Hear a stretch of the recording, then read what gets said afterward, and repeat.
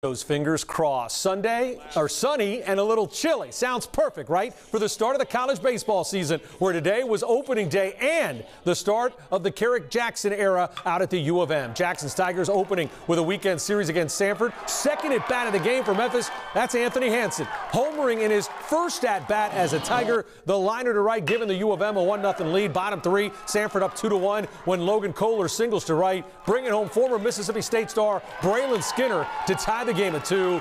Former Arlington star Dalton Fowler, 6 of the Tigers' 11 strikeouts. Memphis scores 3 in the 7th to make a winner of Jackson in his debut, 7-4. Just day one, game one for Jackson, who knows what it means to be the first African-American coach in program history.